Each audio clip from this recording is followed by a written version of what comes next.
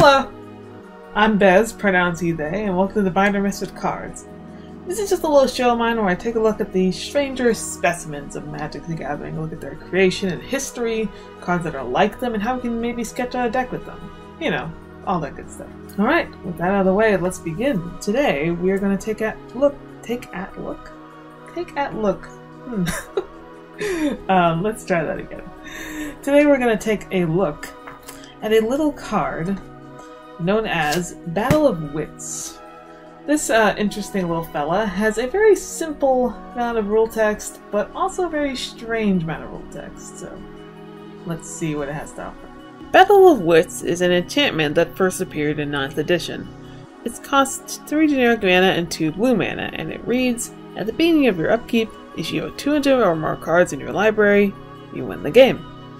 200 cards, huh? That means you have to make a deck with 200 cards. No. You have to make a deck with more than 200 cards. Because depending on when you draw this, you could be deep into a deck enough that you don't have 200 cards in it anymore. And in case you're not aware, Magic the Gathering doesn't have a maximum deck size as long as you can shuffle your deck unassisted. So, good luck making a deck that meets those requirements and meets the requirements of being over 200 cards. I tried to find cards like Battle of Wits out there, but there's pretty much nothing. There are cards that give alternate win conditions, like Approach of the Second Sun and Laboratory Maniac, but there aren't other cards that have a win condition attached to your deck size. The most similar card I could find is Mortal Kombat, which is a card that lets you win if you have 20 or more cards in your graveyard. But I couldn't find any other MTG cards that factor your deck size in their rules text. If you think I missed something, let me know in the comments. I'm very curious to see if there's any cards like Battle of Wits out there. This is a really weird card because it goes against any wiser instincts of a Magic player to build a deck that's small and efficient and encourages you to build one that's large. Building a deck with this one is going to be interesting. Let's try it. So, how the heck do you try and make a deck for Battle of Wits? Like usual, let's try to sketch out a few ideas on how to build your library for this card. It's obvious enough that you have to build a deck with 200 or more cards in it, but the question is, what should those cards be? Enlightened Tutor and Idyllic Tutor can be very handy here to say the least. There's also Plea for Guidance too. Spells that let us draw into the card, like Faithless Looting, can also prove useful.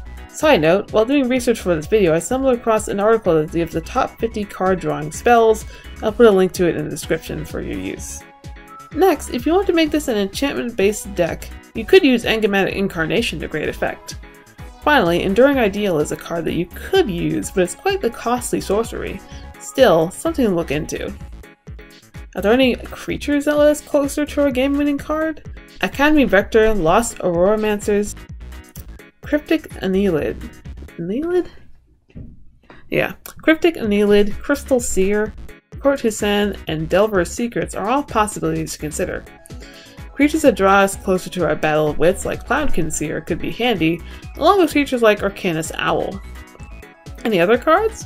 I recommend adding spells like Negate, just in case your opponent tries to counter your Battle of Wits. Sterling Grove can also give an enchantment Shroud, and we can sacrifice it to find the Battle of Wits if we need to.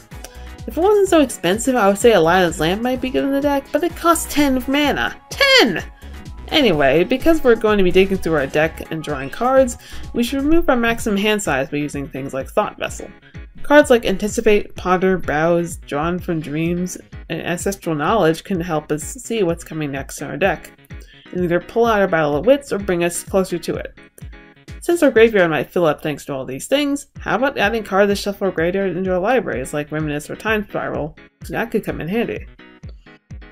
As we end this section, I just want to let you know that Battle of Wits got a feature article on the official MTG website when Noah Blackwelder made a competitive deck for it at a TCG Player Open. His deck list is pretty neat, and I recommend you check it out if you want to play with this card. I'll leave a link in the description. Saffron Olive also did an article/video on the card and made a deck. I'll put it down below as well. Well, that just about ends our time today with Battle of Wits. Have you ever played with this strange card? What are your thoughts on it?